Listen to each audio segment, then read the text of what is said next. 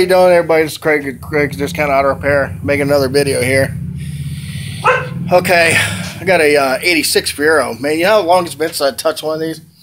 And all the information, I'd say information, it's wrong. All the repairs I've done on these cars over the years, in the past, in the 80s and mid-90s and stuff, brought back good memories. I had a lot of fun back in before everything ever crashed. So I'm under here doing a fuel pump, and I got to do a clutch right now.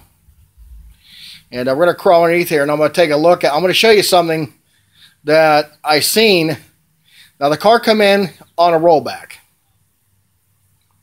and they said it ran. Now I'm not belittling the customer, because she's a nice lady and her daughter, you know. But it didn't run. The car didn't run because, wait till I show you what I've discovered why this car hadn't run. Not only that it has not run, it ain't run in years. But I think it's a good car once I get this problem fixed, solved, and we get the new parts in. So we're going to walk over here for a minute. So what we got to do is we got to do a fuel pump.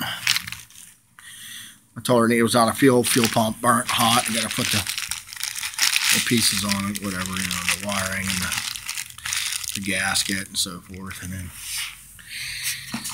fuel pump relay. We got to do a relay, because when you crank these cars over and it's old relay, when you got a new pump, you want to have at least decent voltage. That way you can eliminate any problems that come up, that may come up with later on with wiring and heat, and because it's an old car. So I always do this. I always try to, rule number one, I always replace relays and fuses. So we're going to do a fuel pump, relay, put a new filter in. The filter was clogged, it was like 60-70% restriction. I got to do a clutch next. So I got to do this clutch.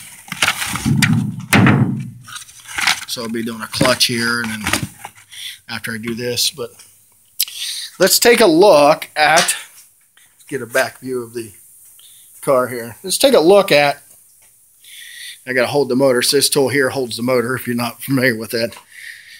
So you don't need this, you can use wood, but I use this because that way I don't bust the map sensor or anything, or scratch a nice paint, you know, it'll know it's dusty. So use this tool here to hold the motor up. I mean, it's not a bad looking car. I've done, I don't know, in the time I worked on these, I've probably done, I'm going to guesstimate at least 12 or 13 clutches. Maybe more, because Morok Auto Sales, he buy these all the time, send them over to me. And a lot of them, every one of them just about, or a lot of them had clutch and brake problems. It's got new rubber on it. That's a neat little car. So, yeah, you know, the master cylinders up front. They replaced all this. They charged this lady over $2,000 to do these brakes. And I told her, I said, I could have done all the brakes. The master cylinder, the proportioning valve doesn't look like it's been changed, but they put new lines in there. And that proportioning valve might have been changed. I don't know. But I could have done all the brakes for like $1,200, $1,300. She paid, I think, $2,400. I could have done them for $13, $14, maybe $15, depending on how bad it was. The lines, I got underneath and looked at the lines. I don't see any brand new lines, so they didn't change the lines. But they charged her premium prices to do that. And I said, well, if you're willing to take a risk with me, you buy the parts, I'll do the labor. Here's my labor cost. I get good labor, but you're saving a lot of money on parts. That's the number one thing. We'll say you take a risk with me, or I have to double and triple the parts, and it costs god awful lot of money. People can't afford it. So if we take a risk together, you trust my labor, which is always excellent. No comebacks, no half-ass. I don't do that. I'll take my time, do it right one time, and I'm happy. You're happy. But it's got here's for the clutch. Got to fill that out and check the slave cylinder and so forth. And I got one of those that goes over on the transmission. So we're going to do the clutch. But I told her, I said, you spent too much money, but that's fine. They got the job, and I'm not, you know, hey, whatever. But I could have saved you a lot of money. Let's go ahead and take a look. Don't want to put the plate in here. Let's go take a look at what I seen here underneath the car. Okay. Here's the old CUDA 440 4-speed monster. I just put the 430 gear in it. Let's take a look here. And that's going to go under. So the camera's going to wibble or wobble a little bit, so just bear with me when I get underneath there. These smartphones. All right, we're underneath the car just about. So we're doing a fuel pump, right? She said the car ran before they brought it here. I told her the fuel pump was burned up in it, and my diagnosis is right. It was spitting air.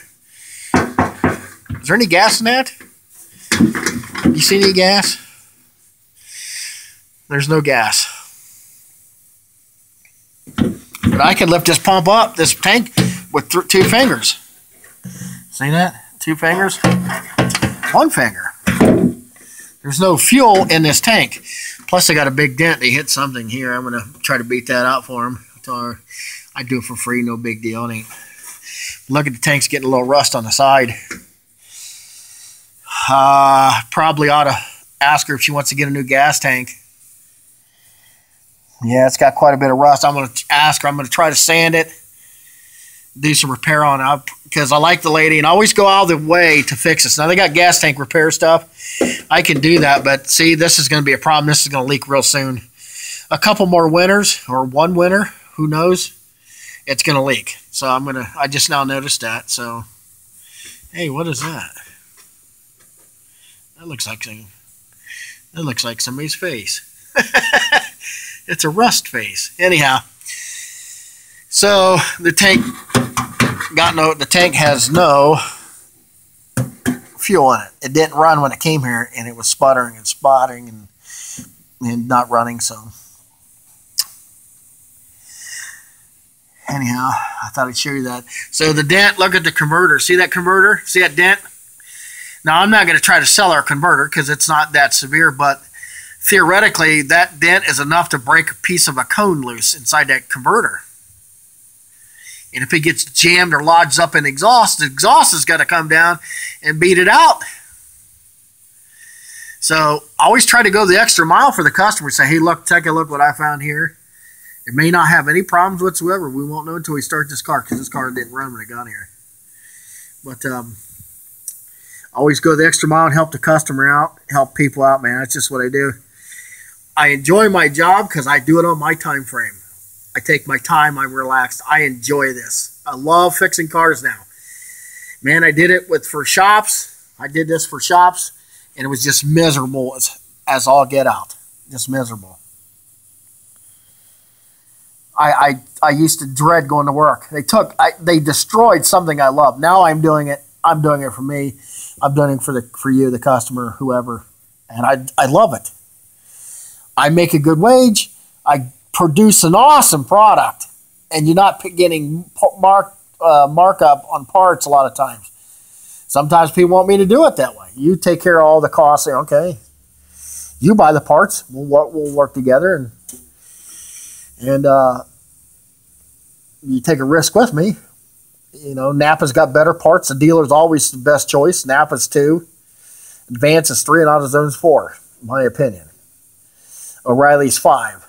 But O'Reilly could be. I haven't used O'Reilly enough in a long time, so I got 4 I normally go to. So the dealer, Napa, Advance, or O'Reilly. And there's bumper to bumper, too. There's other people that sell parts. There's AC Delco on Morse Road, Columbus, Ohio.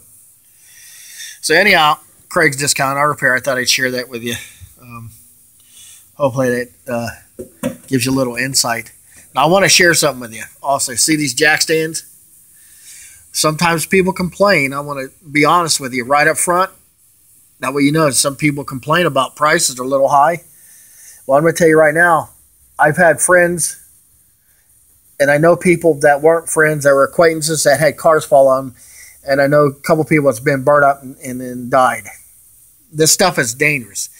Fuel's dangerous to your eyes and body and skin. The oils are dangerous. Oils are extremely toxic. A lot of mechanics have gotten cancer. So keep this in mind. And that way you understand that this stuff isn't, this is really hazardous material we're dealing with. These cars they're dangerous on these jack stands. That's why I'm doing it right here, right now. So keep that in mind. But we work together, and we produce something that's honorable and just. All right, it's Craig's Discount Auto Repair, and I am going to tap the tank one more time to let you know there's no fuel in this tank. Nothing at all. We're done here. I've got part 2 when I do the clutch. I'll show you the part 2 on the clutch. See you later.